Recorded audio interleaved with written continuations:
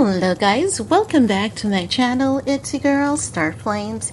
If you're new here, be sure to subscribe to my channel, turn on your notification bell, and join the family. In this video guys, we're gonna talk about Jennifer Lopez. This Is Me live tour being cancelled because of low ticket sales. Now guys, if you guys remember, when we all learned that this tour was cancelled, it was alleged that it was as a result of JLo wanting to work on her marriage with Ben Affleck. However, now, according to reports, it has been revealed that it is in fact because of poor ticket sales. Let's get into this report, shall we? Now, according to the reports, Jennifer Lopez will keep $2.5 million from her canceled This Is Me live tour amid marital issues with Ben Affleck. Insider told Paula Froelich of News Nation.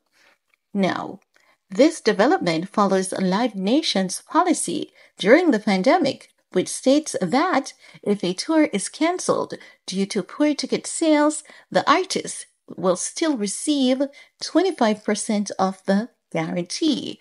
For Lopez, this translates to a substantial $2.5 million from her $10 million sign-in bonus. Now, she doesn't get to keep all of this for herself, because what they're saying is that she has to pay some fees, right? So the intricacies of canceling a tour involves numerous expenses with money allocated for salaries, vendor payments, and severance for the crew. According to the source, unraveling a tour is not easy or cheap. They're saying people were already on salary and any money is held in escrow to cover these costs. So chances are she may get a little something from that $2.5 million, or maybe nothing at all. If you guys remember, it was on May 31st that Live Nation officially announced the tour's cancellation, citing that Lopez need time to spend with her family and close friends as the primary reason. The statement aimed to provide a compassionate reason for fans, although rumors swirled about poor ticket sales and her personal troubles with Affleck influencing the decision. Now guys, it's your time to chime in.